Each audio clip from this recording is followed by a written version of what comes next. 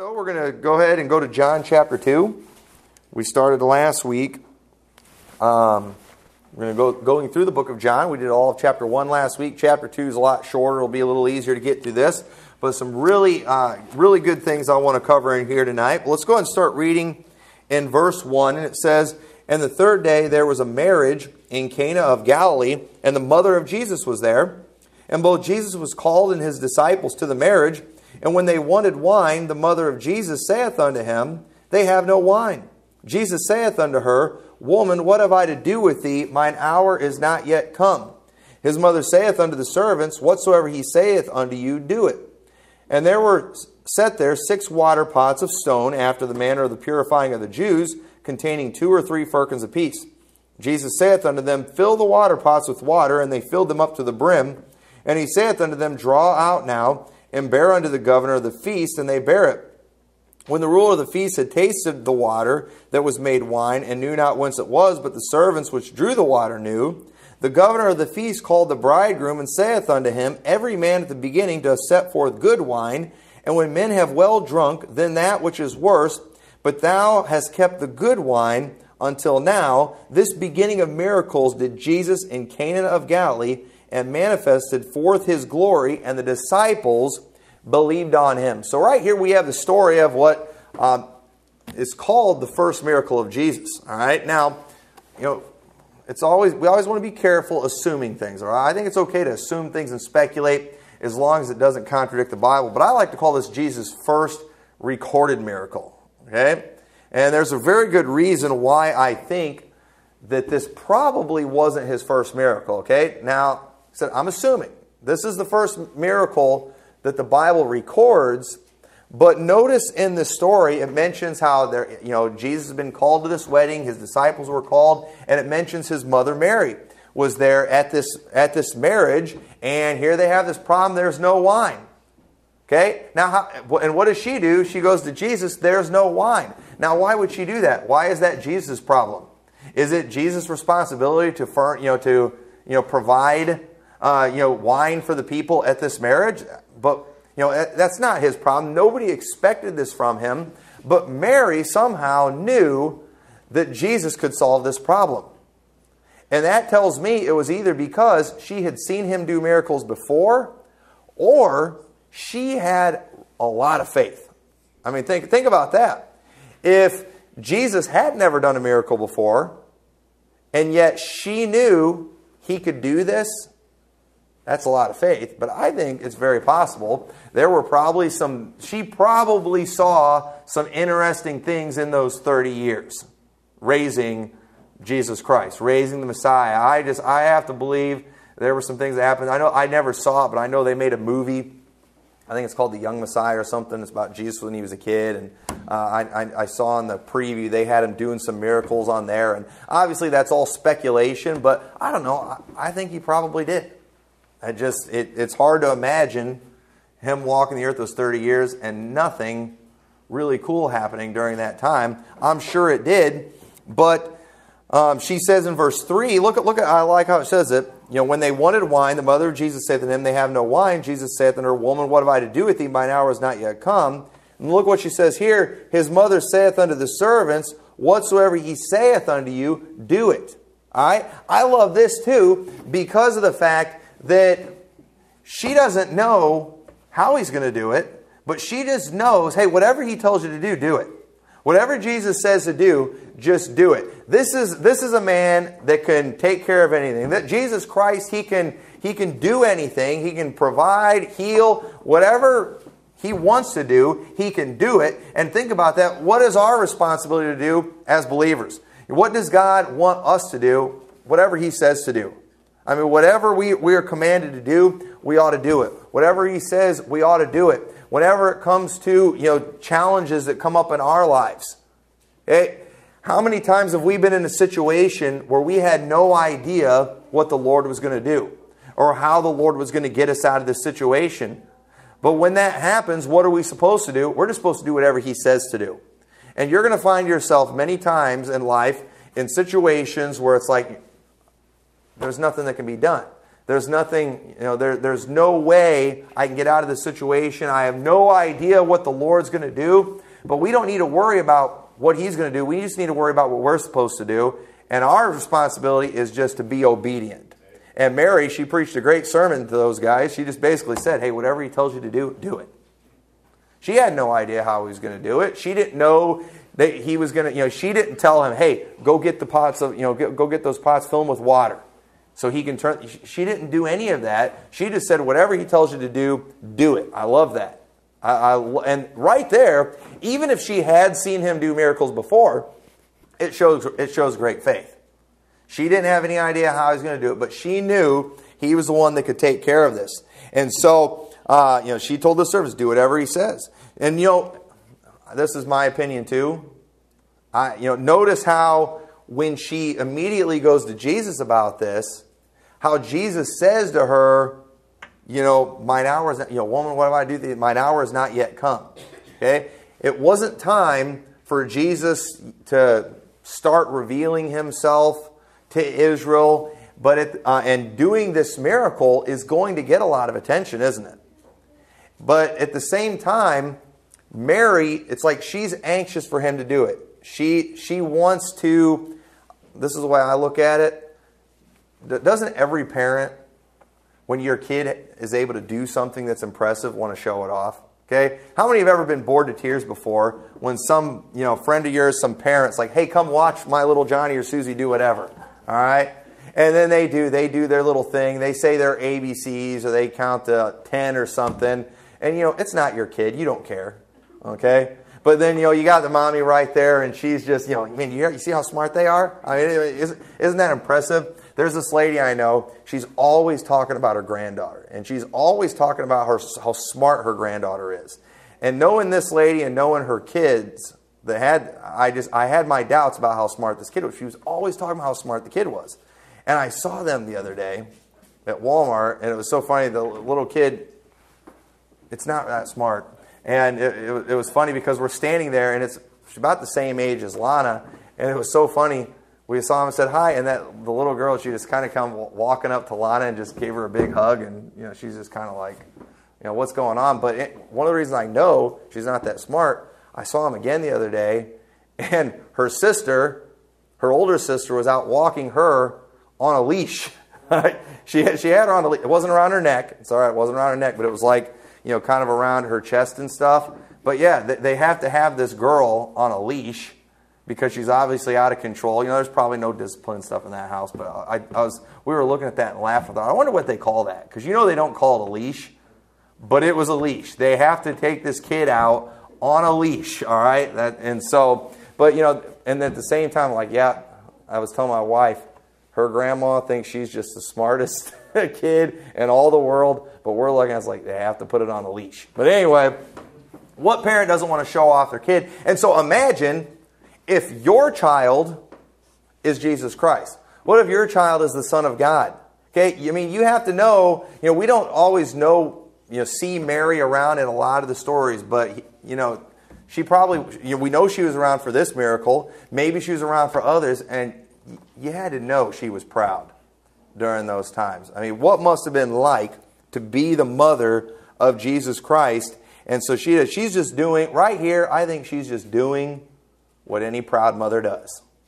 Here's a need. She knows my son can take care of this. And what does she do? She immediately goes to Him. But yet, I believe when Jesus did this, okay, I don't believe that everyone in the story knows it's Him. I think the servants knew. It mentions the servants knew.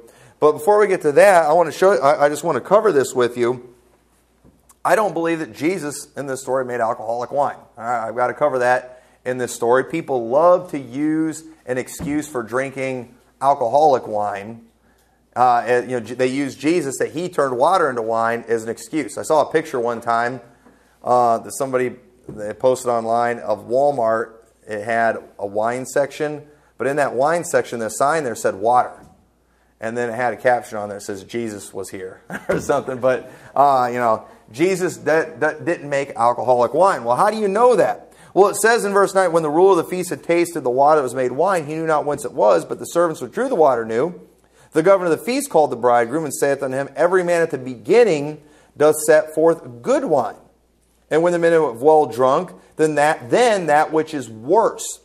But thou hast kept the good wine until now. Okay? They give the good stuff out first. All right? Well, some would say, well, that's the old stuff. But at the same time, when did Jesus ever make anything and not make it new and make it good? Okay? When Jesus would heal people, when he would cleanse lepers, their skin was like a baby's skin. It was pure. It was always new.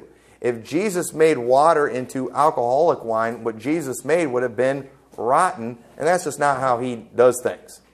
And it says it's good. Do the fresh stuff, the good stuff first, and then after all that, if people are still wanting some, we'll go to the older stuff after that. And then also another reason in Isaiah chapter 65 verse 8, okay, wine, today when we talk about wine, we're talking about alcoholic wine.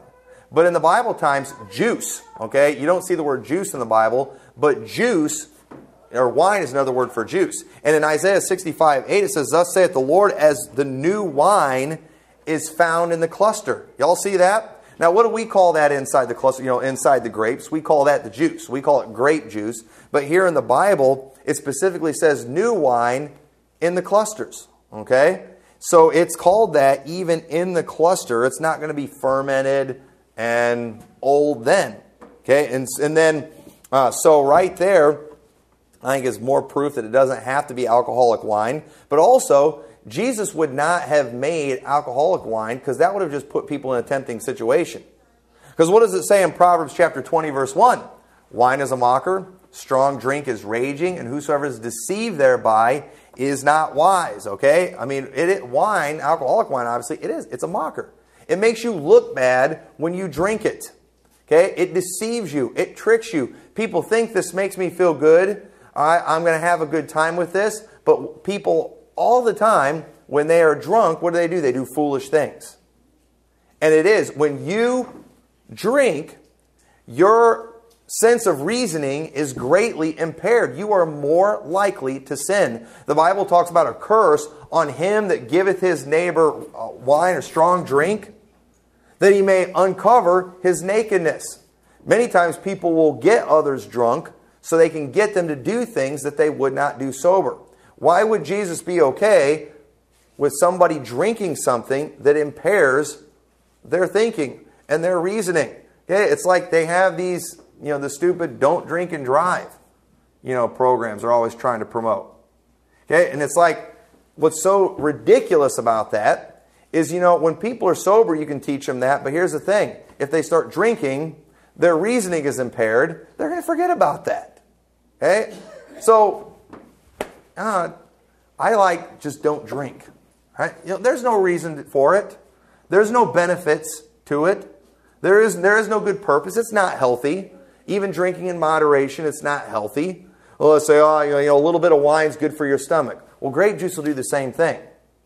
So just, don't go there. Proverbs 23 verse 29 says, who hath woe, who hath sorrow, who hath contentions, who hath babbling, who hath wounds without cause, who hath redness of eyes? They that tarry long at the wine, they that go to seek mixed wine. Look not thou upon the wine when it is red, when it giveth its color in the cup, when it moveth itself aright. At the last it biteth like a serpent, and stingeth like an adder. Thine eyes shall behold strange women, and thine heart shall utter perverse things. Yea, thou shalt be as he that lieth down in the midst of the sea, or as he that lieth upon the top of a mast. They have stricken me, shalt thou say, and I was not sick. They have beat me, and I felt it. When shall I awake? I will seek it yet again. Okay?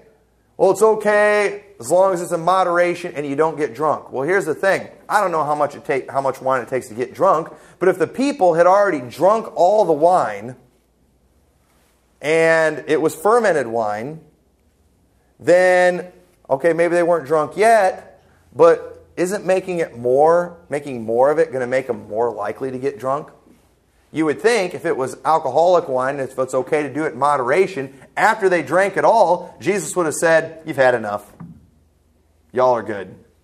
But no, he made more. And they went and drank it. And it was better than stuff they made. Why? Because it was fresher. I mean, it was probably as fresh could get. Why? Because it was made by Jesus Christ. It was made by the Creator. And so I think that is a terrible argument and a terrible excuse for drinking wine. Well, Jesus turned water into wine. Okay? He turned it into, in our modern vernacular, grape juice. All right? And they didn't use that term back then. And throughout the Bible, you'll see wine, it's used both. Sometimes it talks about new wine. Sometimes it doesn't specify. But it doesn't take a lot of study in every section of wine to figure out which it's talking about.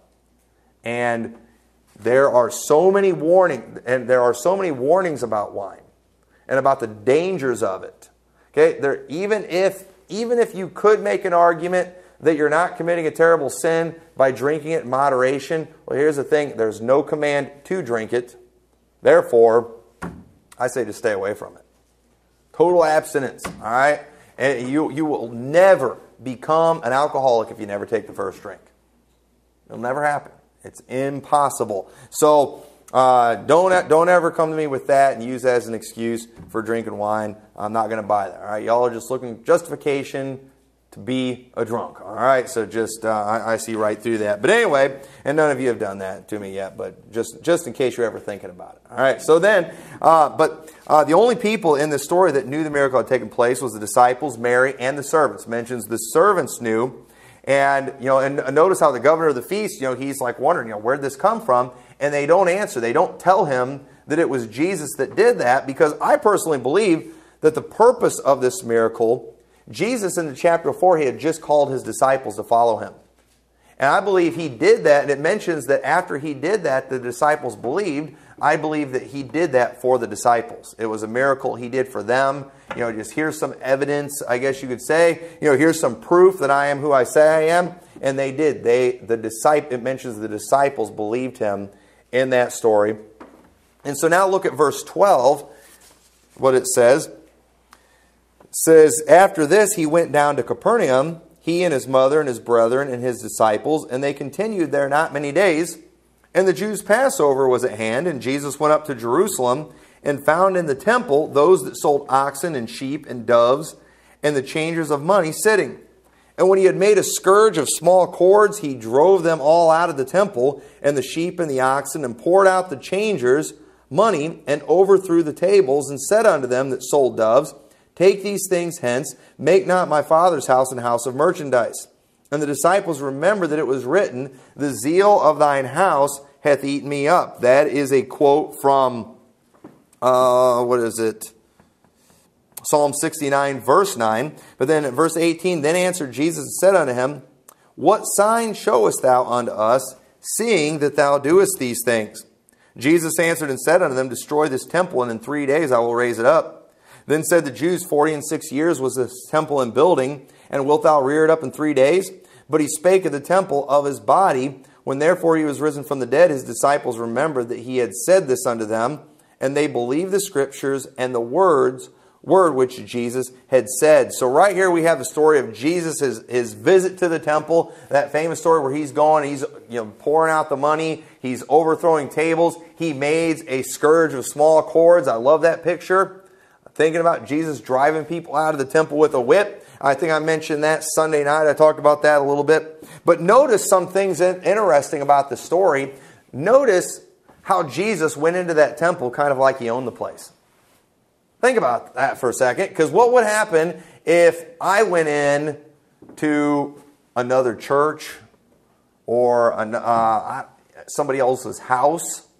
Okay, somebody else. I have every right to go home tonight and say, you know what? I'm sick of this stuff, and start throwing things away in my house. Okay, it's my house. But could I come in your house and do that? Do I have any right to come in your house and start going through your DVDs and start throwing the ones away I think are inappropriate, and just going through your refrigerator and seeing if you have any wine in there, and and throwing it out, and just do I have a right to do that in your house? And Jesus does that in the temple. He just walks in there kind of like he owns the place, starts driving people out, and just starts cleaning a house. They're doing all these things in there they were not supposed to do. And now you and I, we know why he did that, because he did own the place. That was his house. He had every right to do that, but understand what these other people are thinking. Some of these people, they probably had been doing this for years. It was, just a common thing. It had happened. It had been going on for so long, people probably thought nothing of it anymore. The first time somebody came in there and started selling things, there were probably people that kind of had a problem with it, but you know what? They shut them up. They kept them quiet, and before you knew it, there's all these things being sold in there, and finally, the place is now a house of merchandise. It's a den of thieves. They're wheeling and dealing in there, and the house of God, it was very clear in the Bible, if you go back in the Old Testament, when it came to certain sacrifices, and there were certain things they were supposed to give. There were certain doves and sheep and all these things, and many times people would come from far countries to do these sacrifices, and so instead of bringing all these animals and possessions, they would go there and they would buy these things, but they weren't supposed to do it in the house of God, and they were supposed to be very honest in how they did it. But you know what? It had turned into just like every businesses all over. Okay, we've all been raked over the coals before, haven't we? We've all been taken advantage of by businesses. All right, I could get up right now and I could tell some stories about some businesses and towns. I'm not going to use a pulpit to do that. All right, but I've gotten ripped off before. I got ripped off bad by a business here in town one time. Made me mad. I called them up. I gave them a piece of my mind. They didn't give me $1 back, but you know what? It felt good letting them know just how crooked they were. Yeah, didn't give me $1 back.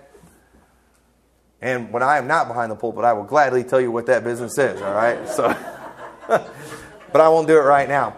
But anyway, when you start bringing that stuff into the house of God, we've got a problem. And one thing that you could say it's innocent, but one thing I think we need to be careful of and just not do it around here to be safe is selling things in church. A lot of times you'll have people that come through that maybe want to sell their music CDs and things like that. And we've done some of that before, but you know what? Where does it cross the line? You ever thought about that? Where does it cross the line? Why don't we just not do it? And some of these places too, I've seen people in churches that are crooks that sell things. We had a guy one time in my dad's church that came through, and he had this big book table and he was selling these Bibles, and we got these Bibles, and I got it. I read through the Bible every year, and I remember I was just a teenager. And I started reading through that Bible. I was finding spelling mistakes in that Bible. It had spelling mistakes in it. It had a whole page. They had to add in a page because the printer accidentally left this big chunk of the Bible out. But I can't remember how many mistakes I found reading that Bible. It was just a piece of junk, and there was a lot of... The guy was just crooked. And you know what? Years later, we found out this guy was operating a business over in the Philippines where churches were donating materials to... basically, they thought they were giving it to him so he could give these things to poor churches over in the Philippines. And it turned out he had a warehouse over there, and he was selling all these things to people, which not only was wrong and immoral, it was illegal to do in the Philippines, and the government over there found out about it. But unfortunately, it was when he wasn't there, and he never went back to the country because there's a warrant out for his arrest over there. A crook. I mean, the guy was just a crook. And a lot of these people, too, they go to churches all over, and they're always selling things. I'm not saying that's all bad, but you know what? There's just a problem when we come into church and you got somebody, trying to get your money from you. Like that. We do a free will offering here, but we're not making deals with people. And we're not cheating you. We're not selling you junk. And we really need to be careful with that stuff. And Jesus here, we see he had a huge problem with it. And he did. He went in there like he owned the place. He didn't show any mercy to those who you could maybe say drifted into sin. This was something that clearly wasn't supposed to be happening. But once again, it probably over time progressed into this crooked mess that we see here. And that's what happens many times in churches.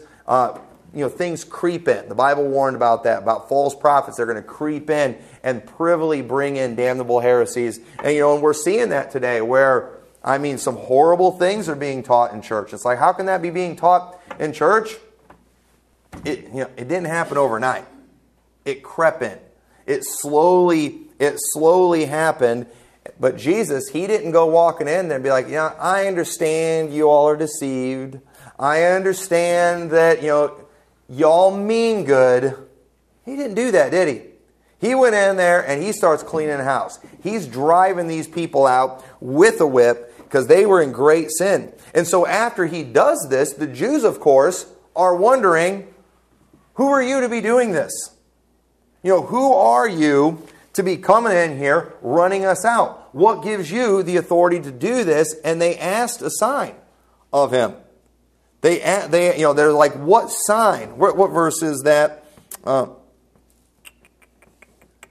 Verse 18. Then answered the Jews and said unto him, what sign showest thou unto us, seeing thou that thou doest these things? Y'all see that? Now I've got to cover this too, because this is just another thing that I'm sick of this. I'm sick of hearing people say this. They say it all the time, and it just drives me nuts. Okay, there's lots of things I hear that are wrong, and I'm patient, but there's some things that they trigger something in me, and it just irks me to no end.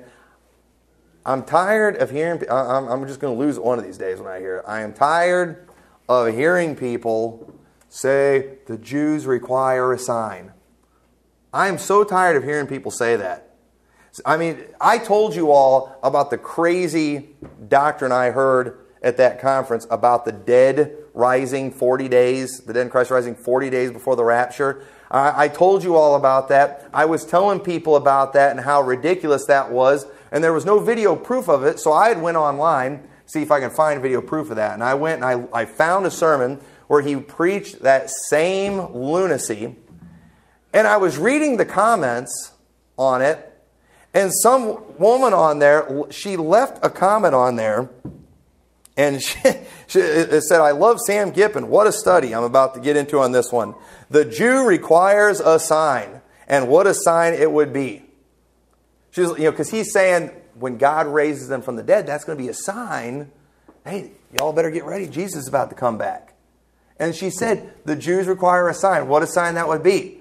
You know why she said that? Because she hears these prophecy preachers all the time going around saying, the Jews require a sign for things. Another thing they say that for, the pre-trib people, they teach that when we get raptured out, that's going to be a sign to the Jews, and that's going to provoke them to jealousy. They're going to see how God raptures us, and they get left behind, and they're going to see that, and it's going to cause them to turn to Christ. And 144,000 of them are going to get saved, and they're going to go evangelize the world. And they'll say, because the Jews require a sign. And notice right here in this story, what did they do when Jesus came in? And he quotes Bible to them. He quotes Old Testament to them. And he says, my house should be called a house of prayer. And then he tells them, but you've made it into a den of thieves. He was quoting a verse from the Old Testament. That should have been all they needed. They should have listened just to that. But what did they do? Let's see a sign. Show us a sign, because the Jews require a sign. But notice what Jesus said. He said, destroy this temple, and in 3 days I will raise it up. Okay? And we all know what he was talking about there. They didn't know what he was talking about. But look at 1 Corinthians chapter 1, verse 21. 1 Corinthians 1, in verse 21, it says, for after that, in the wisdom of God, the world by wisdom knew not God. It pleased God by the foolishness of preaching to save them that believe. For the Jews require a sign. There it is. And the Greeks seek after wisdom. But we preach Christ crucified, unto the Jews a stumbling block, and unto the Greeks foolishness, but unto them which are called, both Jews and Greeks, Christ, the power of God and the wisdom of God. Okay? Did it say anything in there about the Jews require a sign, and so God's going to give them a sign? No, it says that's a stumbling block to the Jews. That's why most of them don't get saved, because I want a sign. Well, God's not going to give them a sign. God is not going to give them a sign. The only sign that the Jews will ever get was already done when Jesus destroyed the temple, his body, and 3 days later he raised it from the dead. And they didn't believe that, and they will never believe they won't believe anything else. If they won't believe that, they won't believe anything else. Look at what it says in Luke chapter 16. Turn over to Luke chapter 16 in verse 27. Then he said, I pray thee therefore, Father, that thou wouldst send him, talking about Lazarus, to my father's house, for I have 5 brethren, that he may testify unto them, lest they also come into this place of torment. Abraham saith unto him, they have Moses and the prophets. That's talking about the Old Testament. Let them hear them. And he said, Nay, Father Abraham, but if one win unto them from the dead, they will repent. And he said unto them, If they hear not Moses and the prophets, neither will they be persuaded, though one rose from the dead. And guess what? That got proven 100% true when Jesus rose from the dead, and they didn't believe him either, did they?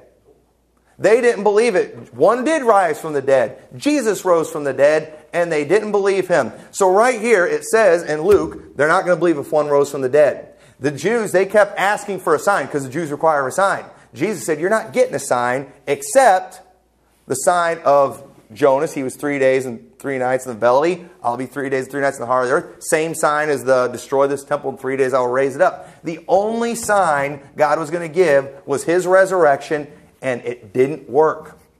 Why? Because we get saved when we believe on Christ by faith. If you have to see somebody rise from the dead, you're not having faith, are you?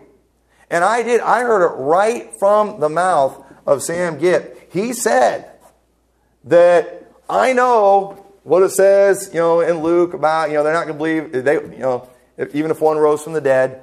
But don't you think some are going to believe? No. Absolutely. The Bible says they won't. And then you have these poor, pathetic people out there that listen to these prophecy preachers going around, the Jews require a sign, the Jews require a sign. And they hear that, oh man, that's what God's going to do because the Jews require a sign. They hear the pre-trib people, yep, the rapture, that's going to be the sign for the Jews. That way the Jews know because the Jews require a sign. Read your Bible, people. Just read the whole thing. Stop just focusing on one little line and one little verse. Read the whole context. I'm telling you, one of these days I'm just going to spaz out. All right? I haven't got up and thrown a tomato in a church service yet. But I'm telling you, I think next time, I won't throw a tomato. I don't usually carry them, but I'm going to throw a songbook or something. All right? Because, listen, this is ridiculous. We cannot let people get away with being this foolish with the Word of God and this careless with the Word of God. That people can be that irresponsible and absolutely moronic about simple scriptures and make up these crazy doctrines and say that fits because the Bible says the Jews require a sign. Listen, even if the Jews require a sign didn't mean what these people say it means, God never said he was going to do that, raise people from the dead 40 days, give them more. I mean, it's absolutely nuts. But that is what they do. The Jews do require a sign, but God's not going to give it to them. And that's why many of them don't get saved. Yes, if we would, if you went and witnessed to most Jews, and if you asked them, hey, if I could show you Jesus, if I could do a miracle, would you believe? They would tell you yes. But here's the thing. God's not going to give you the ability to do that. Now, there is somebody that's going to come that's going to do many signs and lying wonders. And guess who's going to buy into it? The Jews. Why? Because the Jews require a sign. And the Antichrist will give them signs. And they will believe him. And the Bible is so clear, folks. It's so right. But people, when you have an agenda that you're trying to shove down people's throats, I mean, you're just going to have to mangle the scriptures. And it's happening. And it does, man, there's just some things that really get my goat. And that's one of the things that does. So anyway, but right there though, Jesus, he told them, destroy this temple. 3 days I'll raise it up. And we all know what that was talking about. He did that when they destroyed the temple of his body, which is the real temple. And 3 days later, he rose from the dead. And so, Verse 23 says, now when he was in Jerusalem at the Passover, in the feast day, many believed in his name when they saw the miracles which he did. But Jesus did not commit himself unto them, because he knew all men, and needed not that any should testify of man, for he knew what was in man. Right here in these verses, there's another teaching that's out there that's absolutely false about this passage, where, once again, many times people have an agenda, and they want to, they twist the scriptures into meaning things that they don't believe. But you've got the people out there that teach, like us, the way you get saved, believe in the Lord Jesus Christ, and thou shalt be saved. That's what we teach. We teach that it's not of works. You've got another group out there that teach repent and believe.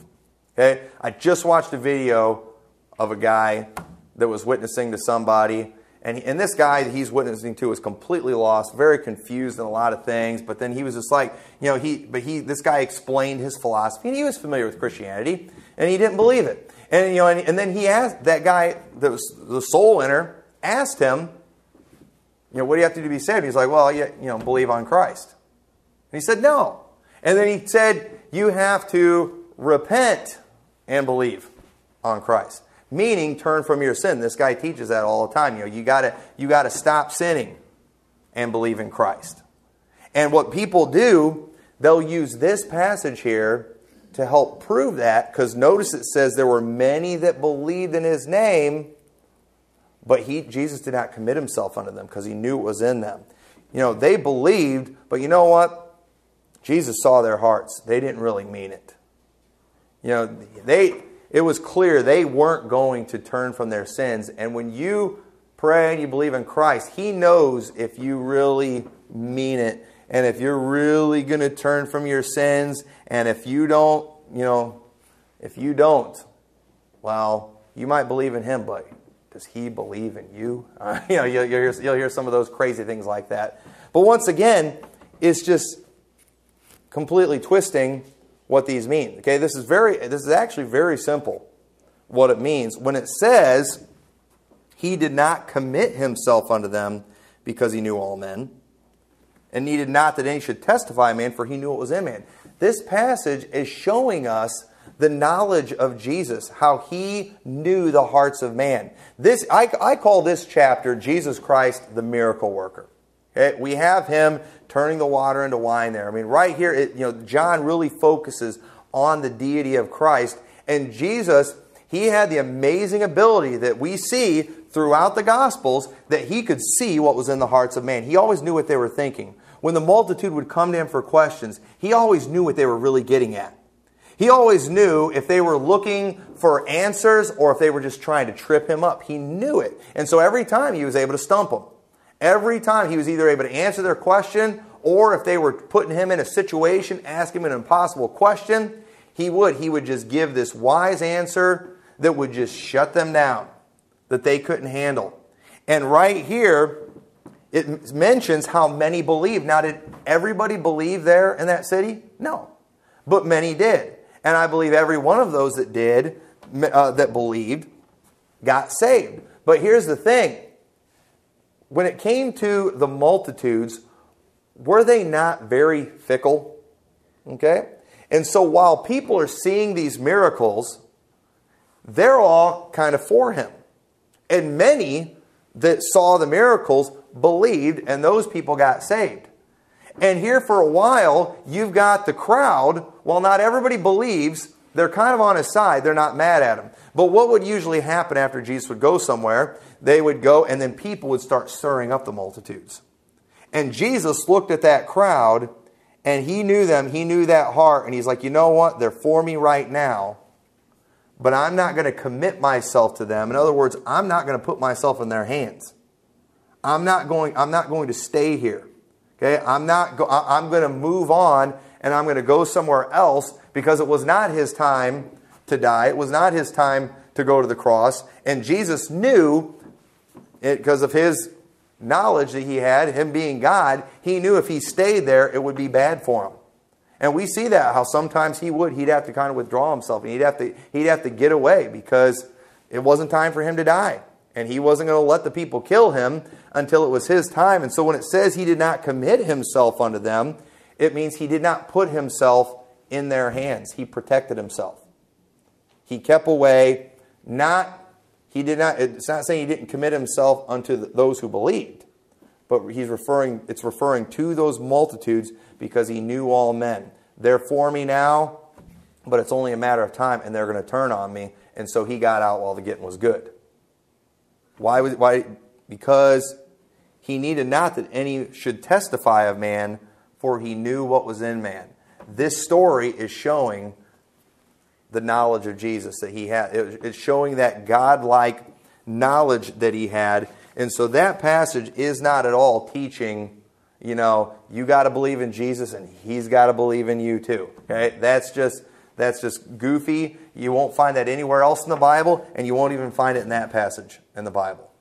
It's very clear what that's teaching. So John 2, basically to sum it up, I think Jesus Christ, the miracle worker, he does his first miracle there. He did that for the disciples so they would believe. They followed him. He went into that temple. He's driving the people out. But notice what the people didn't do at the temple. They didn't believe him, did they?